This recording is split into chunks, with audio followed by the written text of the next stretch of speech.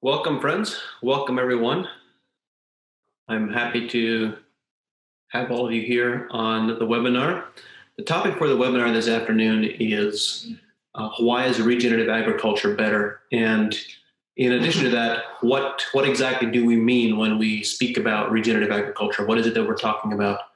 So I want to speak about why regenerative agriculture, what regenerative agriculture actually is, and also describe the pathway to achieving regenerative agriculture very rapidly and a much faster timeline than I think has become the common idea or mainstream. There's this idea that it takes decades or longer to regenerate soil health, and we now know that we can accelerate that and speed that up and have it happen in a much shorter time period.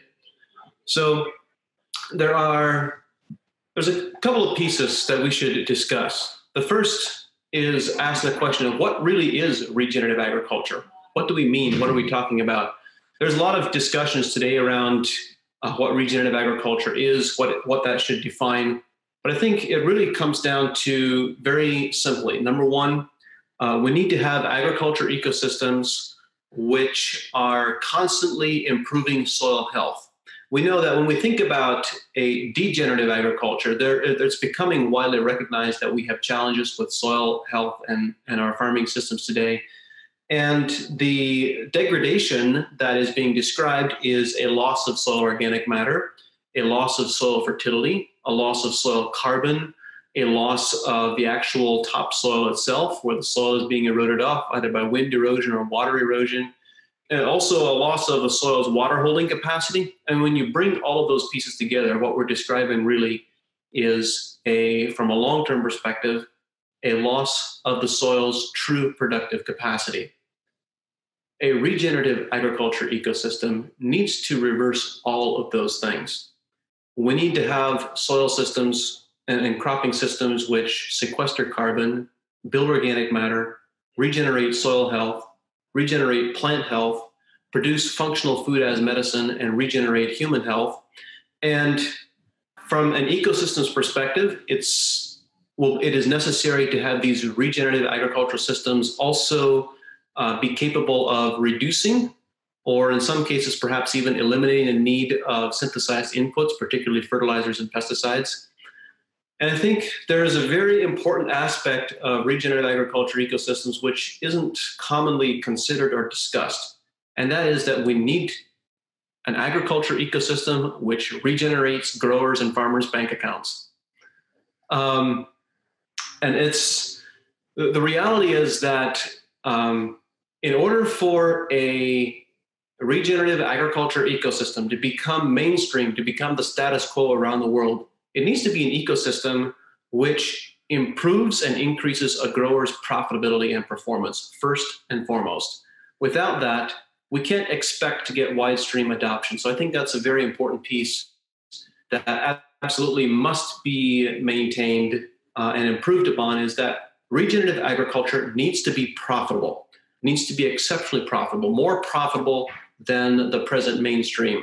And that is something that regenerative agricultural models can deliver and do deliver. So I want to talk about how agriculture can be regenerative, how we can shift from the models that are the mainstream today to a much more regenerative approach. So first of all, when we think about developing regenerative agriculture ecosystems, I think there needs to be the foundational realization of what regenerative agriculture can truly deliver. Without going into the detailed science to describe carbon sequestration and how we can rapidly build soil organic matter, let's just say that we have actual field experience on many farms that we have worked on at Advancing Eco-Agriculture, but also on other farms, such as some of the classical examples are Gabe Brown and Dave Brandt and Joel Salatin. And there's other iconic farmers who are widely recognized within the community who have all described how their soils can build organic matter at rates of 0.5 percentage point per year or more, sometimes as much as 1.5 to 2 percentage points per year. And we've observed this same to be true as well on farms that we've worked with. It is very reasonable and not unrealistic to expect really well-managed soils and farms to be able to regenerate soil organic matter at a rate of at least 0.5 percentage point per year. This is something that many farms can achieve, even farms growing commodity crops on dry land in the American Midwest and in the rain shadow of the Rockies. So if you can achieve that in that type of environment, you can achieve it in almost any environment. And however, the examples that I provided, I want to speak about Gabe Brown and Joel Southland and many of the growers that you recognize. For the most part, there are some exceptions, but many of these growers, which are widely known, describe systems that they have developed on their farms which incorporate livestock. They incorporate different crop rotations, and they incorporate, in some cases, no-till farming and no-till soil management as well, all of which are very valuable and critical tools for developing regenerative farming systems. However, they don't particularly fit the needs of some growers. Particularly, they don't fit the needs of perennial tree crop and fruit and vegetable growers.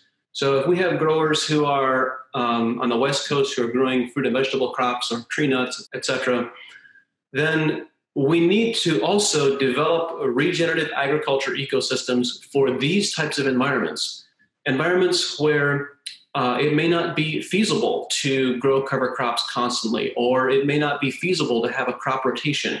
Perhaps we're growing strawberries or carrots, which the current production systems that necessitate constant tillage. So how can we develop a regenerative farming ecosystem in these types of environments which rapidly regenerate soil health, builds soil organic matter, does all the things that we need to do in the absence of livestock, in the absence of no-till soil management, and in some cases in the absence of cover cropping? How can we accomplish all of these objectives? It's really this question which led us to seek to develop these regenerative farming systems for fruit and vegetable growers.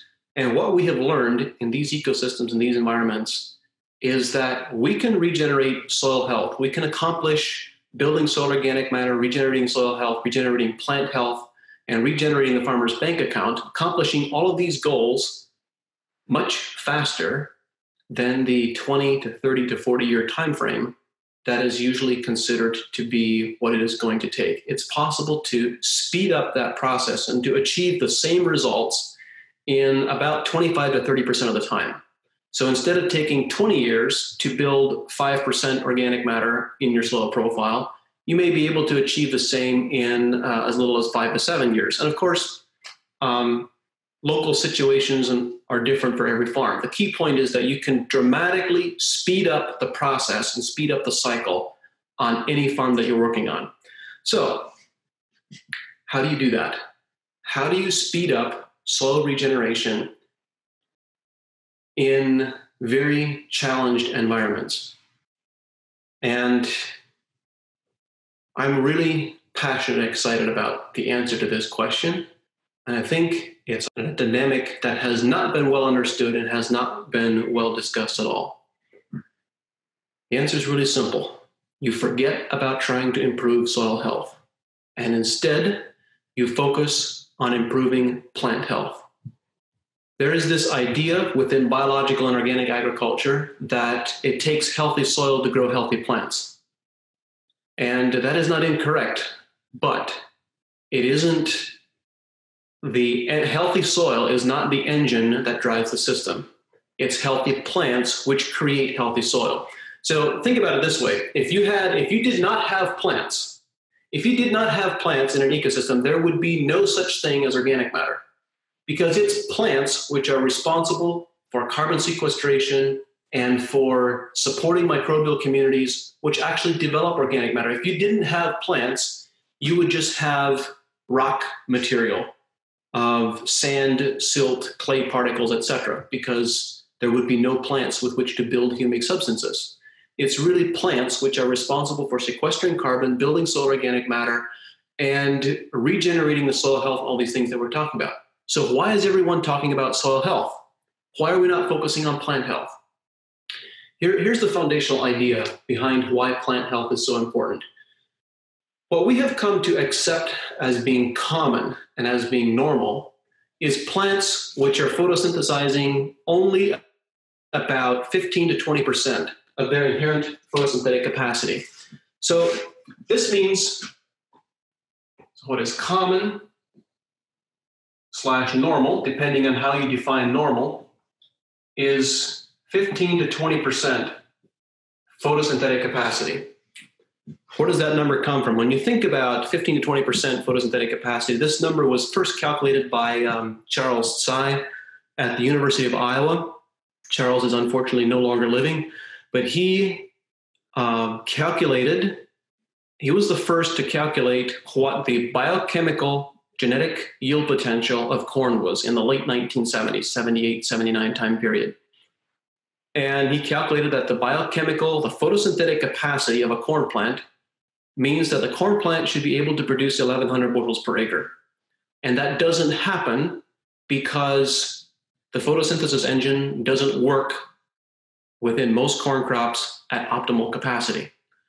The same idea that I just described for corn is true of many of the other crops that we work with as well. But we have come to accept as common and as normal is plants which are only a fraction of their inherent photosynthetic potential. So think about what this might mean if you're growing tomatoes or you're growing tree nuts or you're growing wheat or alfalfa, whatever the case might be. What would happen? How would your crop behave differently and grow differently if you increased photosynthetic volume from 20% to 80%? That means you increase the sugar production every day and every 24-hour photo period by a factor of 4x. So you have 4 times more sugar production every day. Does that mean that you're going to get 4 times the yield? Probably not. You should expect to see a substantial yield increase in yield response. How much will depend on the crop. For example, if you're growing alfalfa, you should expect to see a lot more than if you're growing soybeans because one is a vegetative crop versus being a reproductive crop. So you should expect to see a very strong yield response, but the yield response will not be proportional to the increase in photosynthesis. You might get 4 times higher sugar production every 24-hour photo period, but you might only get a 30% or a 50% yield response. You're also not going to get a 4 times larger plant. The plant may be larger, have larger biomass, but you're not going to get a 4 times larger plant because of epigenetic expression and other things that are happening within that plant as well. So if you have 4 times the sugar production, but you don't get 4 times the yield and you don't get 4 times the plant biomass, where does all the rest of the sugar go? All the remainder of the carbohydrates and photosynthates that are produced during photosynthesis that are not contributed to plant frame, they're not contributed to fruit and to seed, instead move down into the root system. And they are used to both build plant biomass, and they're also sent out through the roots as root exudates to feed soil biology. This is how you build organic matter while you are growing a crop. You can build a 0.5 percentage point of organic matter per year while you're growing strawberries on sandy soils, or while you're growing corn, or while you're growing tomatoes. The fastest way to develop a truly regenerative agriculture ecosystem is to focus on increasing plant health, growing really healthy plants that are photosynthesizing really well, and that are sequestering a lot of sugars. That's how you can accelerate. Instead of having a regenerative farming system and looking at long-term results 20, 30 years down the road, or even a decade in the future, we can speed up this process very rapidly and get results 3 to 4 times faster by focusing on developing plant health.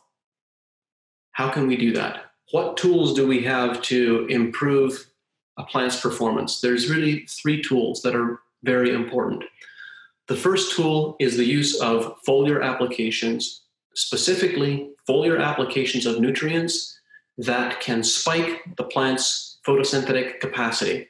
And in a number of presentations and webinars in the past, I've spoken about what these nutrients are specifically, but I want to describe for a moment how we should think about the use of foliar applications. Think of it this way. When we think about a plant's photosynthetic capacity, one of the questions that frequently comes up is, how can we measure it? How can we measure where the plants are in their photosynthetic capacity? Well, It's possible to measure it in a laboratory. It's expensive, requires expensive equipment, and it's difficult and challenging. But there are two cruder analogs that we have for it in the field. The one analog is just simply looking at yield. A plant's total yield over the course of its entire lifetime is a direct reflection of its photosynthetic capacity over the course of its entire life. There's another metric, which is a Brix reading, using a refractometer to measure the sugar content and the total dissolved solids contained within plant sap. It's also possible in a laboratory to measure the reducing as well as the non-reducing sugars within the plant sap, and also use that as an analog indicator for what the plant's photosynthetic capacity, or what proportion of the plant's photosynthetic capacity it's actually achieving.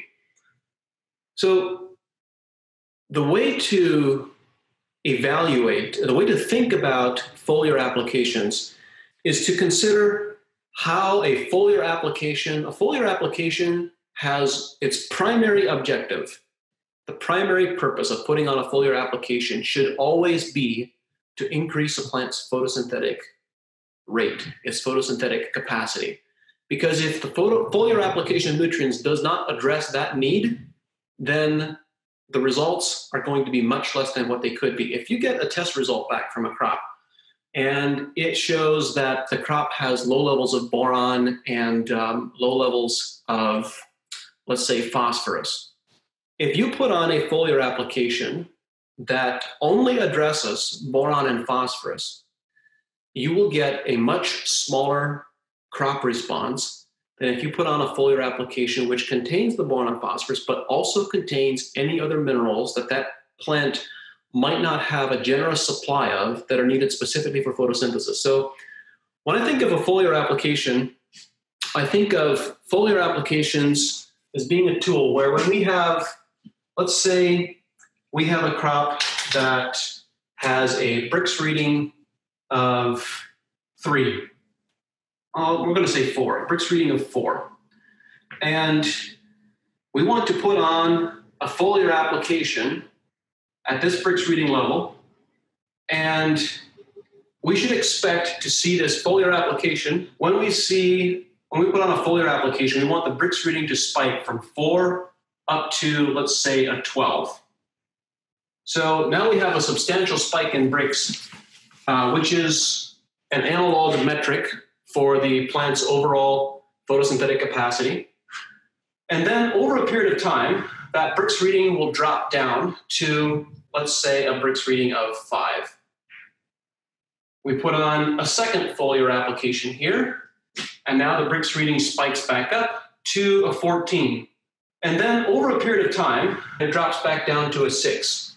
And gradually, I'm just making up a hypothetical example. Gradually what happens is that over an extended period of time, over a period of repeat foliar applications, what happens is our objective is to gradually increase the baseline from 4 to a 5 to a 6. And the interesting part is that the higher you get on the baseline, the faster it jumps. It's a whole lot easier to go from 8 to 12 than it is to go from 4 to 8 or from 3 to 5. So the faster up you get, the healthier the plants become, the more strongly they respond to foliar applications of nutrients. So I've described it elsewhere, but just to recap briefly, the nutrients that are needed for plants to produce a strong foliar response, a strong photosynthesis response, are specifically nitrogen, magnesium, iron, and manganese, possibly also phosphorus, to metabolize all the additional photosynthates that are produced. That's the short list of nutrients. Again, those are nitrogen, magnesium, iron, and manganese. I'm not suggesting that you need to apply each of those 4 elements. You simply need to make certain that plants have enough of each of those 4 elements. Because when one of them, if any one of those 4 elements is in limited supply, that element will become the limiting factor that will limit a plant's photosynthetic rate and photosynthetic capacity. There's other pieces to speak about when we speak about photosynthesis as well. We need to also consider carbon dioxide as a nutrient, because the reality is that when you have an abundance of chlorophyll and the photosynthetic machinery within the plant is working as effectively as it can, then usually by the middle of the day, or sometimes as early as mid-morning, depending on the fields that the crop is surrounded by, the plants can consume all the carbon dioxide in the air, and for the remainder of the day, the biggest limiting factor for photosynthesis is not water, not sunlight, not nutrients, but it can actually be photosynthesis. So that's something important to consider as well. So foliar applications are one of the tools that can really accelerate the development of a regenerative farming system, even in very challenged environments, challenged soils, challenged cropping, crop rotations, etc. There's a second tool which can achieve and deliver similar results. And the second tool is the use of biological inoculants. And I'm speaking about biological inoculants in general, because I believe that we need to use a diversity of inoculants to produce the greatest possible outcome. So there are some inoculants which are purely bacterial inoculants, some which are purely fungi, some which are solely algae or other organisms. The reality is that we need to have a synergistic population of all of these organisms in the soil profile. And our biggest effect in the products that we've developed and use at AEA are combination products that are synergistic stacks where we incorporate bacterial populations plus fungal populations plus other supporting organisms all together into the same container. And consistently, one of the things that we pay a lot of attention to at AEA is how do we regenerate the farm's bank account? How do we improve profitability? How do we develop and demonstrate regenerative farming systems that are more profitable and make more money than what growers are doing currently? And consistently, the use of biological inoculants is one of the lowest cost and greatest ROI applications that growers can make. They're relatively inexpensive to apply, and they consistently produce a very strong crop response. So those would be a second tool that I think are imperative to use to accelerate regenerative farming systems and produce results measured in a few years instead of measured in decades, and to also provide an immediate profitability response.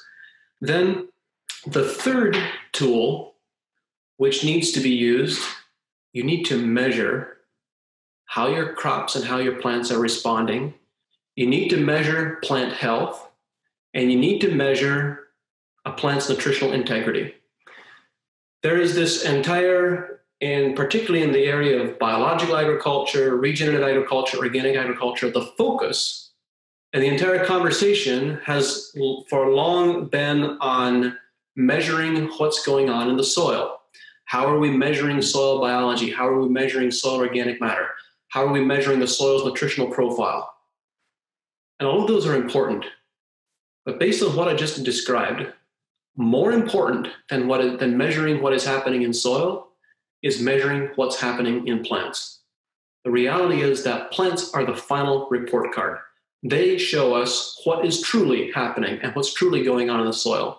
And the plant's capacity to absorb nutrients from the soil profile indicates how good a job how well the overall ecosystem is actually performing.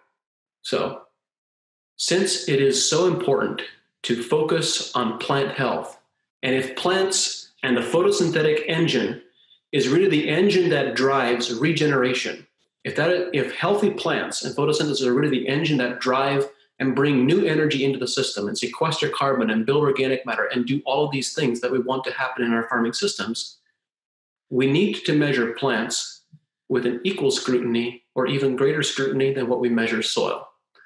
And I believe this has been one of the foundational factors of our success at advancing eco-agriculture is using plant sap analysis to identify exactly what's going on in the plants and also to determine whether products are actually delivering results or not.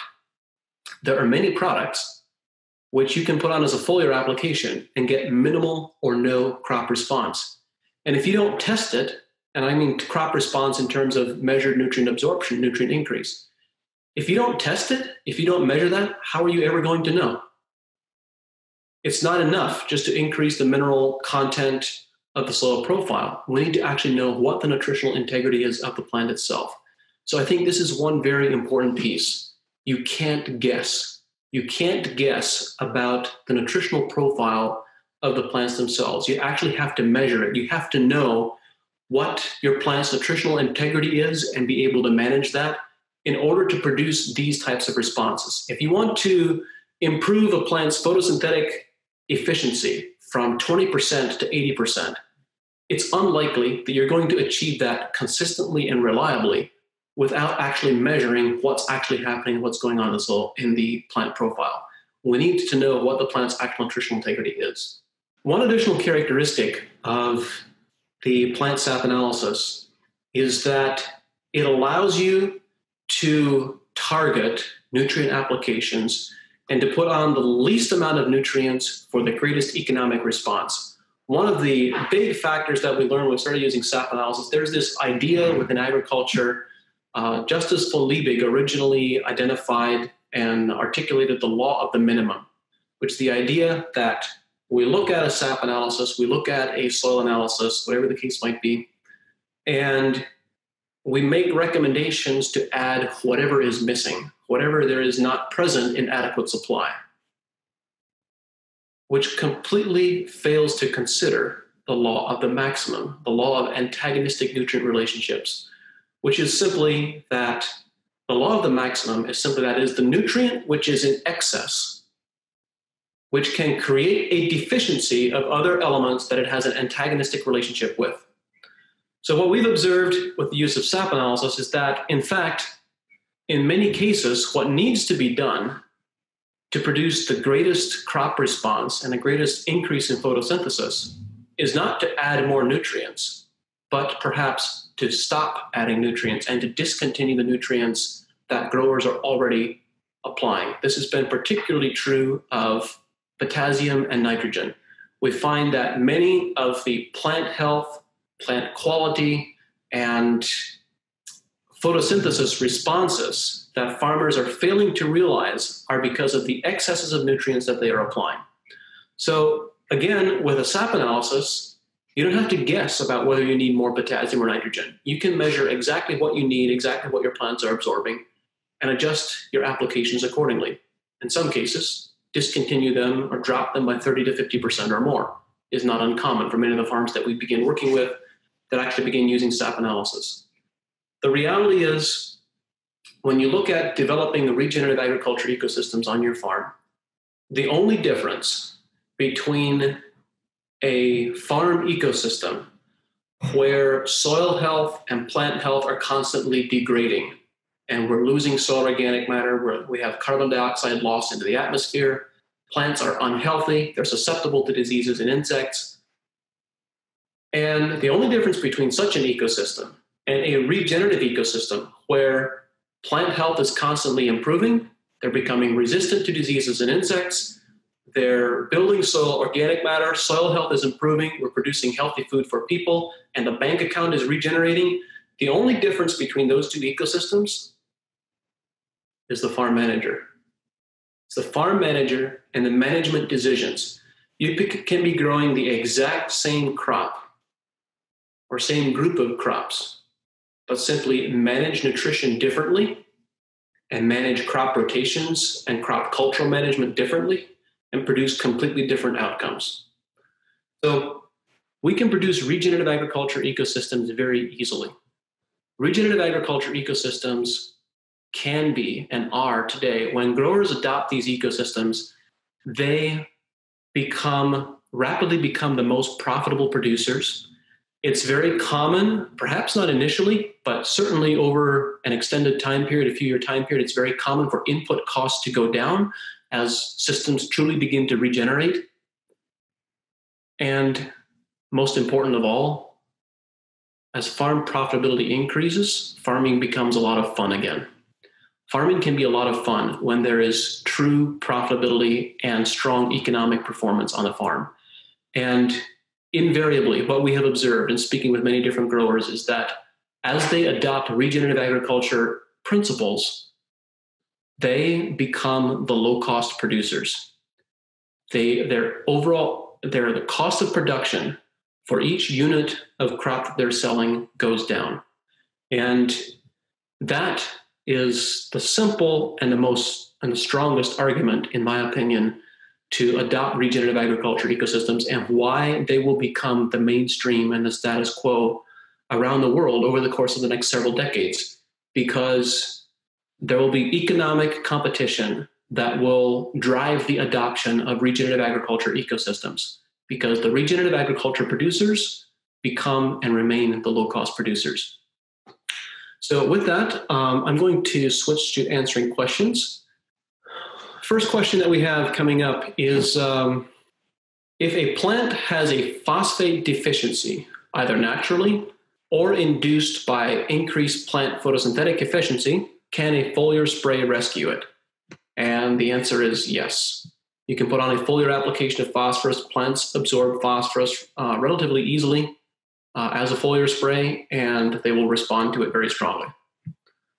There's another question from Bryson Siegmiller. Hi, Bryson. Glad to see you here.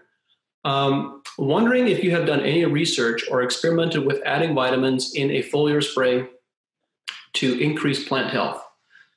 You asked the most intriguing questions. The answer is yes, we have.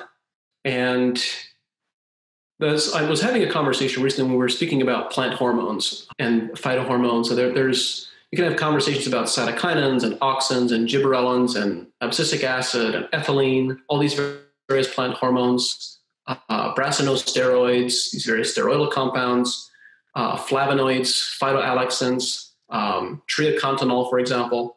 There's many of these compounds. There's thousands of them.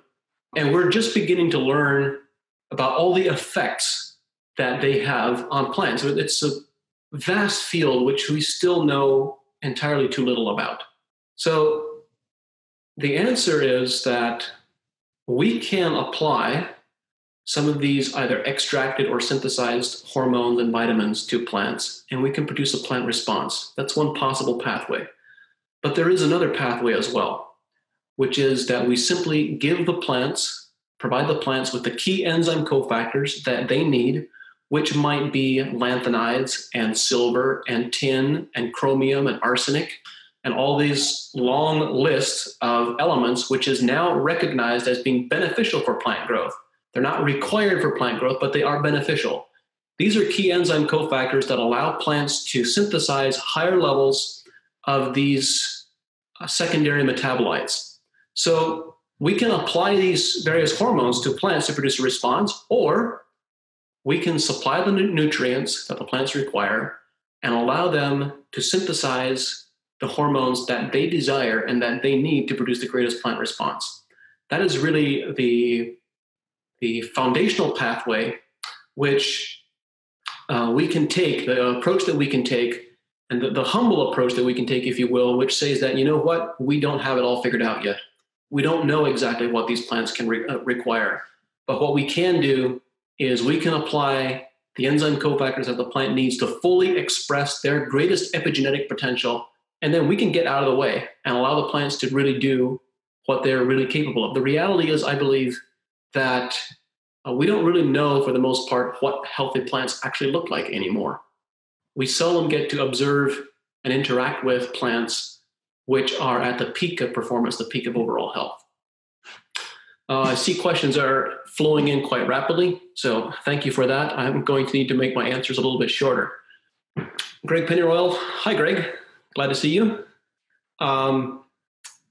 Is a refractometer and a plant sap press a reliable tool for looking for the immediate spike in plant sap bricks rather than waiting for a plant sap lab analysis? The answer is that it is as reliable as the inherent unreliability of a refractometer. And I say that only when you consider the daily photosynthetic cycle and sugars moving around in the plants, photosynthesis slowing down because of a cloudy day, or plants simply being dehydrated from a lack of water. There's lots of things that can skew the refractometer reading pretty quickly.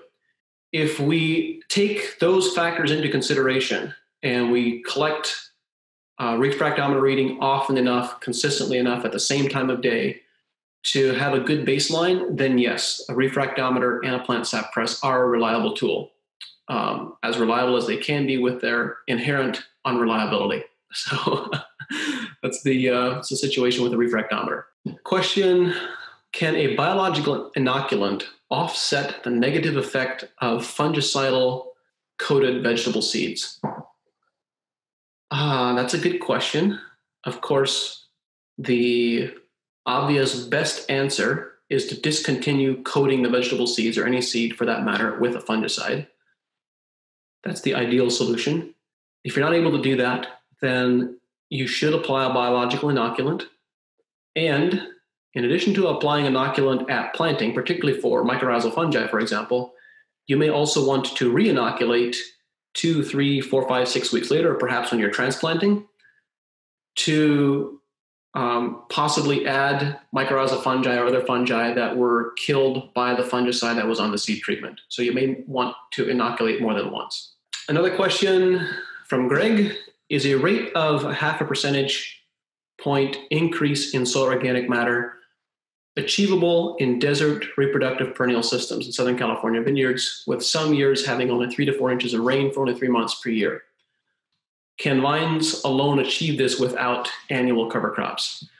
So, Greg, this is a good question, and I would anticipate that in that type of environment, it'll be challenging for vines alone to sequester that level of organic matter and maintain it, partially because, as you know, you have a very oxidized soil, you have sandier soils and very dry soils, so there's going to be a very rapid organic matter loss, very rapid oxidation from the soil profile. So the goal in those environments, I would suggest, is not to build and maintain a high total level of organic matter, but instead to build and maintain a very high level of microbially active carbon.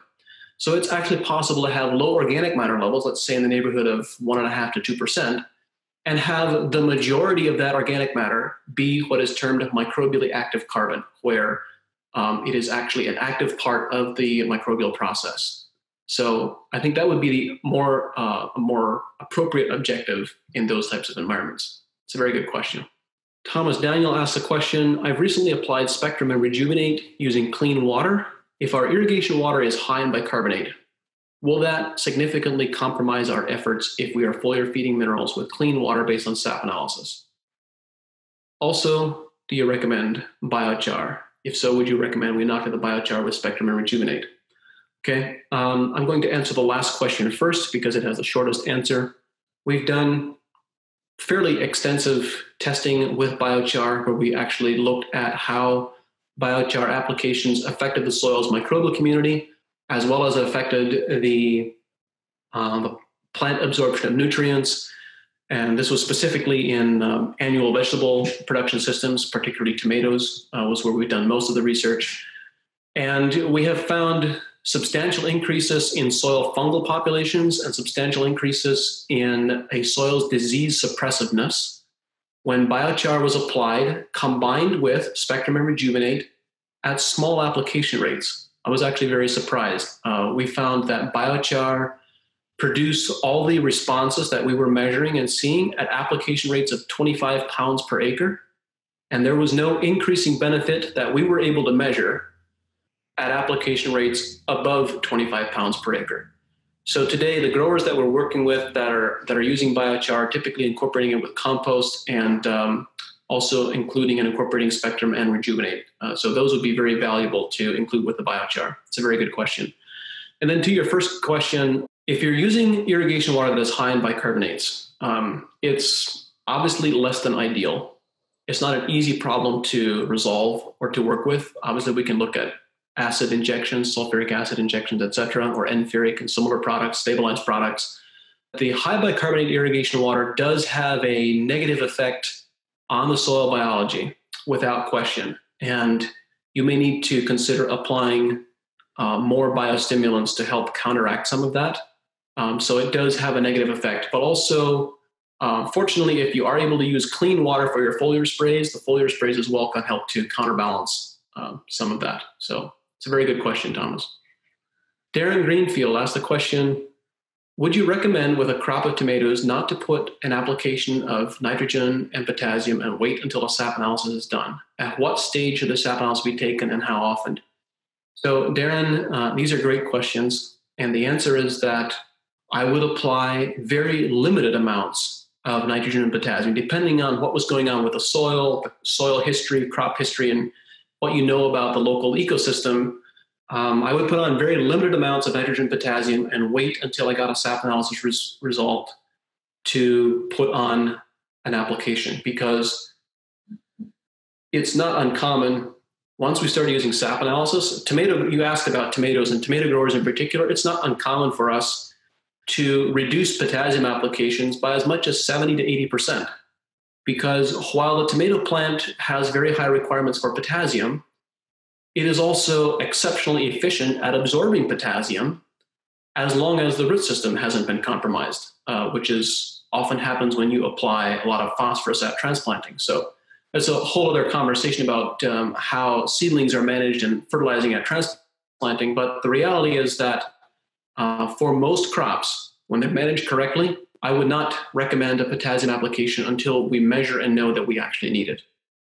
There's another question, M. Focal. Hi, Lydie. Kindly repeat the nutrients critical to photosynthesis. I think I mentioned these in several other webinars as well, but there are 4 key nutrients. Those 4 are nitrogen, which is needed for chlorophyll, magnesium, which is also needed for chlorophyll, iron, which is not a part of the chlorophyll molecule, but is responsible for assembling it and putting it together. And the 4th element is manganese. Manganese is not associated with chlorophyll, but it is essential for water hydrolysis, splitting the water molecule into H and OH, without which photosynthesis can't happen. So those 4 elements are the foundational 4 that when we make sure that a plant has adequate levels of those 4, we reliably, consistently, and repeatedly see a very strong photosynthesis response. Michael Grove asked the question, can you describe what you mean by the law of the maximum? The law of the maximum is simply that when a nutrient is in excess, the nutrient which is in excess will create deficiencies of other nutrients that it has an antagonistic relationship to. So in many cases, what we have observed with SAP analysis is that law of the minimum thinking has become pervasive in agronomy. The only question that we ask is, what's missing? What should we add? We don't often ask the question, I'm using the collective we of the greater agronomic community, we don't often ask the question of what should we apply less of, or what should we not apply at this time. So when we use SAP analysis, it's actually the nutrients that are in excess, which usually cause the greatest plant health and yield and quality problems. And that's what I was referring to when I mentioned the law of the maximum. Ed asked the question, you speak about measuring Brix in leaf sap to assess the level of photosynthesis. I've done this occasionally, but find the reading very difficult due to the vague band caused by calcium in the leaf sap. Do you share this experience or else have a way to overcome this problem? Yes, Ed. So this is a fairly commonly known challenge, if it can be considered a challenge, of having a nebulous shift in the zones being caused by, it's attributed to calcium, but can actually be caused by other things as well, including chloride. So the best recommendation that I would have to managing that is just to simply look for the middle of the range. And the reality is, it should be pretty easy still to tell a Brix reading, the difference in a Brix reading between 3 and an 8, or a 3 and a 12. If you only see a foliar application response moving from a 3 to a 5, then you haven't really tapped into the response that plant is really capable of. So we're looking for substantial movement and substantial spikes, which are still possible to observe even when we have that nebulous line. Andrew Smith asked the question, do you consider soil remediation as part of the system by adding nutrients to soil? If so, when and how much? Anthony, that's a big question for which I struggle to find a short answer. Let me just say that when our objective is to provide the greatest economic crop response and the greatest plant health response and the greatest yield response, soil applications of amendments, mineral amendments to provide calcium, phosphorus, etc., are about 5th or 6th on the priority list. It's not that they're unimportant. It's that they don't produce the rapid crop response and soil response that we sometimes need. And I'm obviously speaking in generalities. If you want to get a more detailed answer to this question, I actually hosted a webinar, I think perhaps back in December or January, where we spoke about how to make management decisions priorities and how to prioritize different nutrient applications, where I speak about soil amendments and how we consider them within the overall system. Okay, Anthony Granatelli. Hi, Anthony. Asked the question, how useful is plant sap pH data?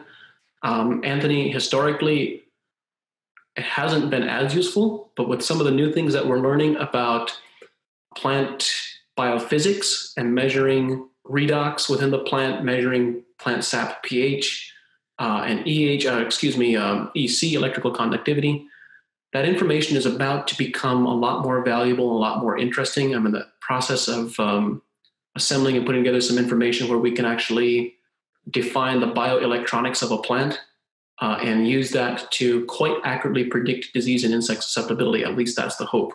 So I expect plant sap pH data to become much more valuable and useful and practical, that we can actually make management decisions from. It's a very good question. Ed Moorman, would a digital Brix meter help? The answer is yes, it will help. Also to the earlier question of looking at or considering the fuzzy line, the nebulous line with calcium, the digital Brix meter will overcome that challenge.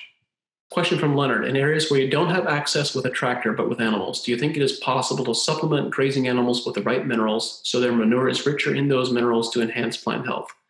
Leonard, the answer is yes, you can do that. I think the only minerals for which that would be appropriate or should be considered a viable strategy would be ultra trace elements such as molybdenum and selenium and nickel and so forth.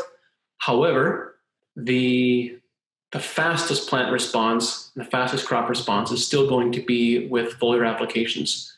The technology is rapidly going to emerge where we're going to be able to do foliar applications with drones. It is already being done, and I expect that to be scaled up. So quite soon, physical, geographical limitations being able to access a field with a tractor no longer become a concern. It's a very good question. Peter asked the question, do we use redox measurements, and can they be useful? The answer is yes, they can be useful, but they haven't been well understood historically. We don't use them on a wide scale yet, but I anticipate that we might in the future once we better understand how to read them.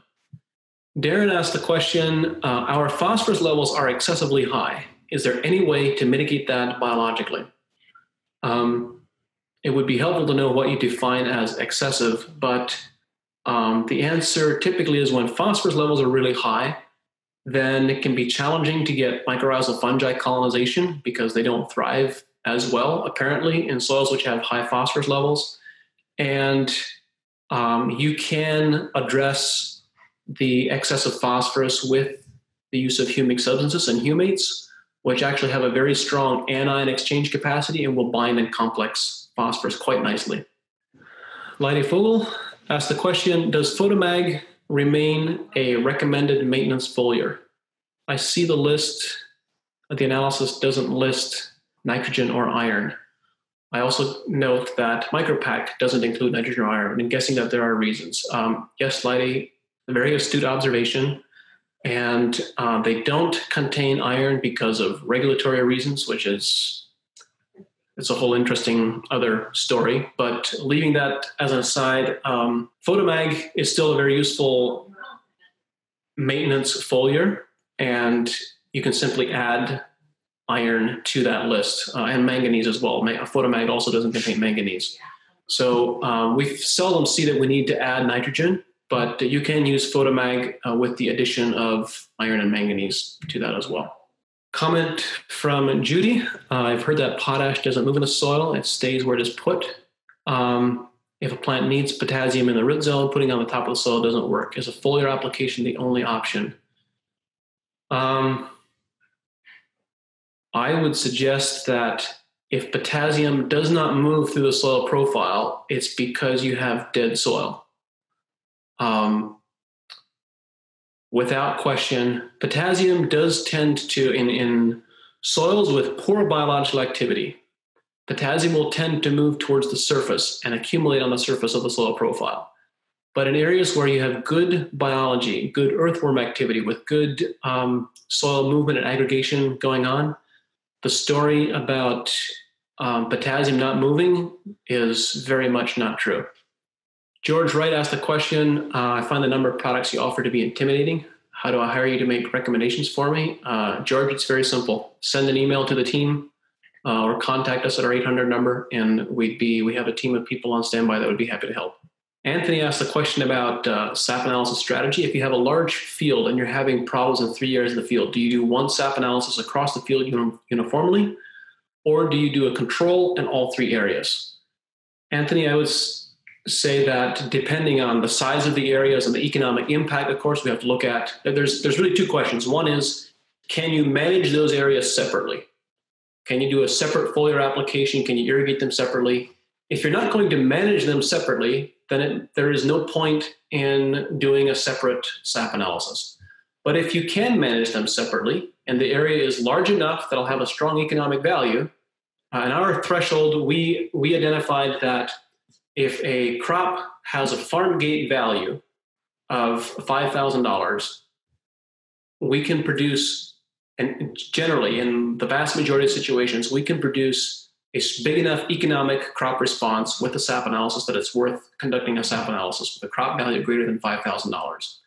So if you can manage it differently, and if you have a large enough area to have economic value, then I would suggest testing them separately. Or if you simply want to learn about what's happening and what's going on, and for personal education, then it can be valuable to you do that as well. Michael Grove asked the question, what can we do when the plant runs into CO2 as a limiting factor during the day? Is the plant's job done for the day? Also, are growers actively measuring CO2 remotely in the field to know when this happens? Michael, all very good questions, and all questions that aren't asked often enough and aren't managed well enough. The real answer, the real world, real life answer to supplying adequate CO2 is simply developing soils which have a high level of microbially active carbon, active organic matter, supported by a strong and active microbial community. So when you have an active microbial community and adequate carbon in the soil profile, that microbial respiration is going to release carbon dioxide with a dramatic peak in the morning, but then sustained release throughout the entire day. So it is the function of soil biology combined with active organic matter in the soil that is going to release carbon dioxide. That's the real answer in regenerative farming systems. Gilles asked the question, is there a concern that soil biology is negatively impacted by gypsum applications? Gilles, I would say that in the case of mined gypsum, I have never found that to be the case, with application rates up to 3,000 to 4,000 kilograms per hectare or pounds per acre. However, with industry byproduct gypsum, smokestack gypsum from coal plants where they use it, where it comes from the scrubber stacks, I can't specifically say that we've seen negative impacts on biology. We're not exposed to a lot of use of smokestack gypsum because we actively discourage its use. So I haven't directly and personally observed a lot of negative responses, but what we have not observed is any positive response. We don't see byproduct gypsum produce a strong crop response at all. And then you asked the second question is, can we assume that improved yields and improved soil tilth results in produce that has greater nutritional density? It depends on how you define nutritional density. I would say that if you define nutritional density in terms of mineral density, calcium, potassium, magnesium, zinc, copper, etc., then that it's possible it may be the case that they may be higher, but it's not necessarily true. In fact, plants which are the healthiest, when you have minerals which are in the optimal balance and the optimal ratio to each other, then the overall levels within the plant can actually drop a little bit. Now, if you measure nutritional density in terms of secondary metabolites, phytoalexins, terpenoids, flavonoids, etc., then I would expect that produce that is grown on healthy soil will have a higher concentration of these various compounds, these secondary metabolites. A question, is there a difference of nutrients in fruits of regenerative and conventional agriculture? I think this is similar to the first question, or the question that I just answered. I don't think there is a correlation between, let me put it this way, there is no correlation between the mineral levels in soil and the mineral levels in plants. Because biology really determines what is happening and what is going on there in that context. I think I'm getting ahead of the questions, and then you guys send a whole bunch through more. I really enjoy the interaction. I know we're up against the hour, but I'm going to try to move through the rest of these questions pretty quickly. Dell Christensen asked the question. Hi, Dell. Haven't seen you for a while. Could you address the use of amino acid nutrition? I would say that very briefly, amino acids are Plant roots can absorb molecules with a molecular weight of up to about 1,000, which includes all the amino acids and most peptides. All peptides, I think, that I'm aware of.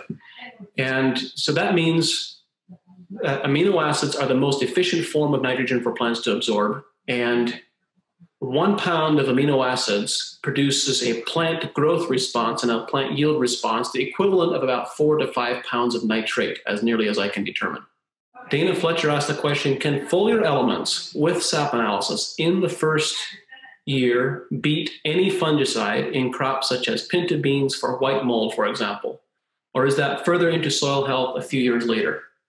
Dana, I can't tell you that we can control disease with nutrient applications from a regulatory perspective.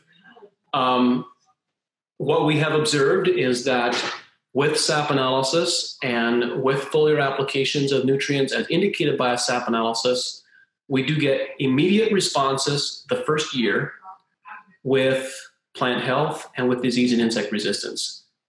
So there certainly are cumulative effects where we have greater effects further down the road, but we do expect to see disease resistance increases the first year immediately, right when we begin applications. Question from Malcolm Leadbeater, increasing the Brix through foliar spraying, thoughts on lunar cycles and spraying to enhance that uptake even further? Malcolm, this is a good question, and I know the answer, but I don't know the answer. What I mean by that is that there are 2 weeks of the lunar cycle in which foliar application absorption is average, 1 week in which it's exceptionally good, and 1 week which it's exceptionally not so good. And unfortunately, I can't recall which of those weeks is which right now. I believe that it is the new moon, the week after new moon, that absorption of nutrients is quite poor, both from a foliar application and from a soil absorption perspective. But I would have to validate that and verify that. It's a good question. Scott Lowe asked the question, how long does it take for the plant or soil to respond? Scott, I'm not sure exactly what context you're referring to, but in the case of a foliar application, we expect to see a response on the Brix reading within 24 to 48 hours. We expect to see a response on sap analysis within 24 to 48 hours. We expect to see a yield response the first year. We expect to see a plant health and vigor response the first year. So in order to really be profitable and to regenerate a farmer's bank account, we can't have a conversation about long-term benefits. Long-term benefits are valuable. They're important, but we also need to have immediate economic responses as well. Question from Rob Call. How does iodine control fire blight in pears and apples? The mechanisms, I don't fully understand all the mechanisms. I think there is both my understanding is that there's both a direct and an indirect action in that iodine directly is antibacterial. That's why it's used for teat dip in dairy cows, when milking dairy cows, for example. So it's a very strong antibacterial.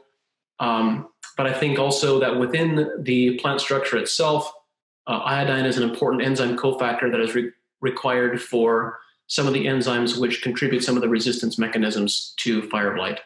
It's not well understood. I think there's a lot more research and homework that needs to be done in that area. Not just for fire blight, for iodine's effect on a number of different diseases. Amos Rowe asked the question, hi Amos, you spoke about treating carbon dioxide as a nutrient. Can you expand on this? How do you suggest to remedy the situation you mentioned where plants may run out of carbon dioxide? I think I already answered this question somewhat earlier.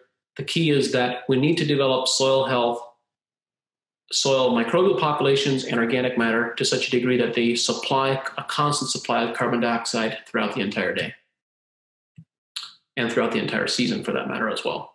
Olivier, is it useful to analyze seed or potato tuber chemistry composition before planting? I would ask the question, are you actually going to do something about it? Are you going to manage nutrition differently? You have the capacity to manage nutrition differently if you actually analyze it.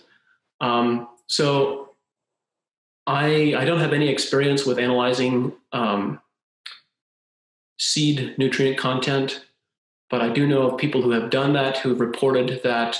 What I can say just in general is that if you were able to produce seeds or find seeds that have a higher nutritional value, you're going to get much stronger germination and much stronger seedling establishment. So measuring the nutritional integrity of a seed stock can actually be I can see where that would be very valuable.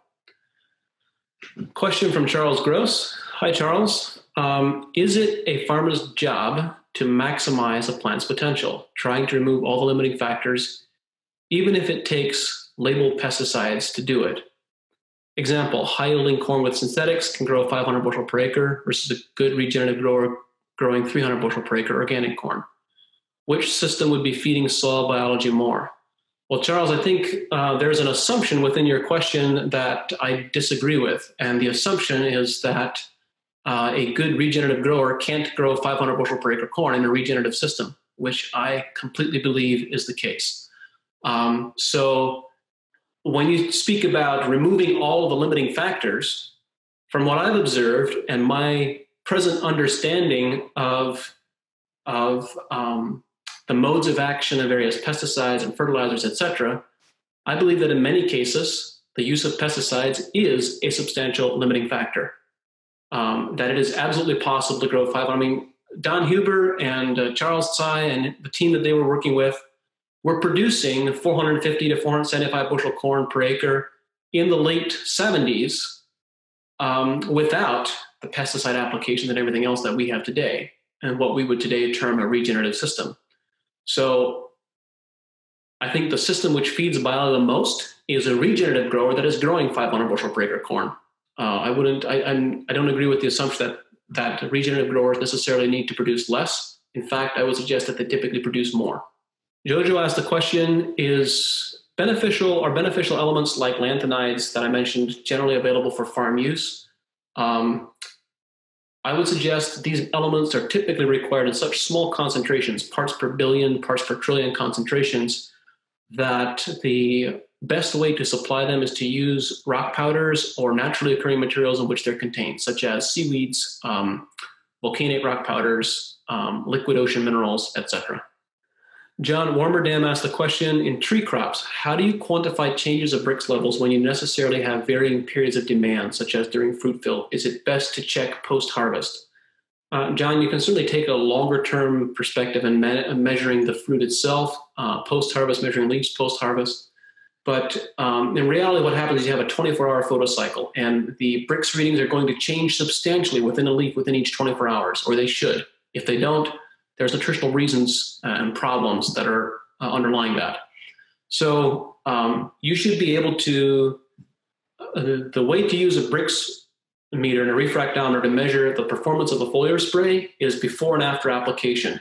It can be as little as 60 minutes. You should expect to see the beginning of a response. And then 24 to 48 hours later, treated versus untreated, you should be able to use those metrics to determine what's actually going on in the season. When Malcolm asked the question, when foliar spraying and making a combination synergistic stacks with different pH levels, how do you balance a water's pH to match?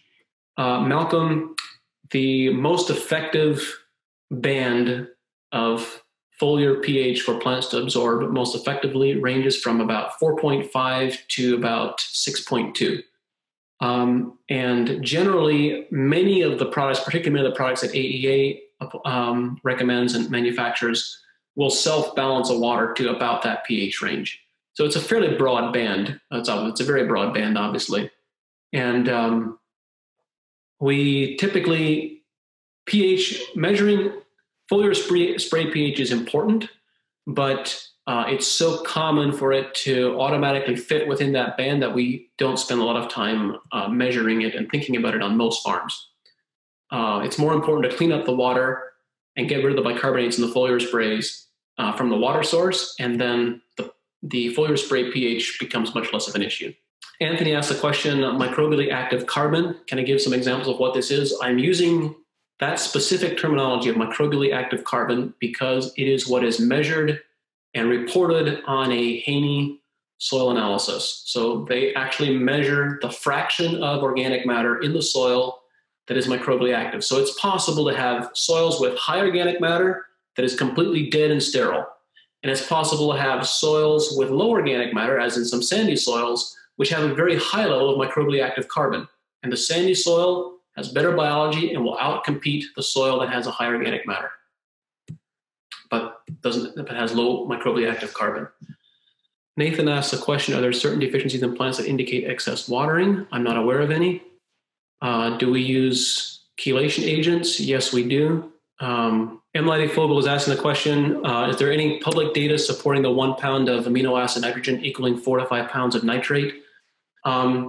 There are dots that are out there. It hasn't been organized into a cohesive whole.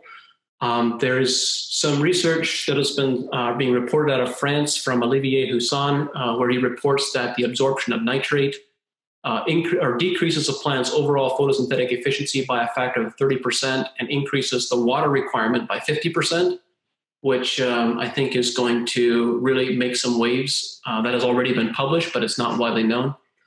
So there's a number of different dots that have been identified about how inefficient nitrate is and how efficient amino acids are. But I'm not aware that a lot of it has really been organized into a cohesive whole at this point. We're getting into some interesting questions here. I'll answer a few of them, but at this point, I'm unable to answer all the questions that have come through, and I'll try my best. And I really want to say thank you for all the questions that have come through. I really enjoy the interaction.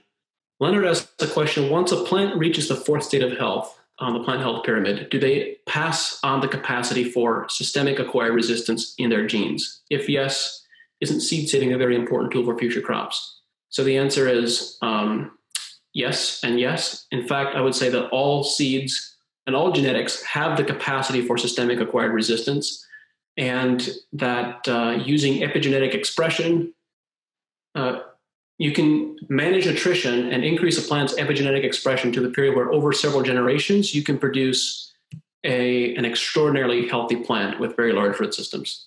Mark Weinheimer asked the question, chemical resistant weeds, what we can do about it? Well, there's one chemical which I don't think weeds are going to become resistant to anytime soon. And it's not a chemical, it's an element. It's called iron. I'm joking, of course. But I think that I would reference the podcast episode that I had with Claus Martins, where he speaks about using cultural management, crop rotation tools, etc. It is possible to manage weeds, even chemical resistant weeds, without using chemicals very effectively in most farming environments with most crop types. It's obviously a very involved conversation, but I would refer you to that podcast episode and follow up on some of the references that are mentioned there. Scott Wall asked the question, we're measuring both Brix and glucose, fructose, sucrose as percentage sugar in plant sap. Are we more interested in plants' conversion to sucrose or the Brix reading? The reality is what we're most interested in is understanding how the plant's total sugar production increases from the application of a foliar. So that can be measured with sugars, or in some cases, it can also be measured with the glucose and fructose fraction of the the non-reducing sugars. And we've got one more question. Bryson asked the question, if you have a large diversity of vegetable crops, 20 plus crops in 10 acres, how would you go about doing a SAP analysis without testing all crops? The approach that I would take is to pick the leading crops with the greatest economic value. Which are the crops which make you the most money, which are the most profitable? Focus on those and manage those. And when you manage those well, there are different crop groups that have different nutritional requirements. and they're not correlated by species association. So, for example, tomatoes and peppers, you would expect might have similar nutritional requirements, but they are radically different because a tomato produces a solid fruit and a pepper produces a hollow shell. One of them requires extremely high potassium. One of them requires extremely high calcium compared to each other. So I would say focus on the economic crops and that have the greatest economic impact, and speak with an AEA consultant about how to group the various crops together which have similar nutritional requirements. All right. There's still some questions here that I would love to answer. Unfortunately, I have another commitment that I'm running over on time for, and I want to be considerate of everyone else's time as well. So for the questions that have come through that I haven't been able to answer, I'll try to respond to those later in a follow-up email. I want to thank all of you for attending and for participating here in the webinar. I've really enjoyed it. I hope that you have as well, and I look forward to seeing you on another one sometime soon. Thanks, everyone. Have an awesome afternoon.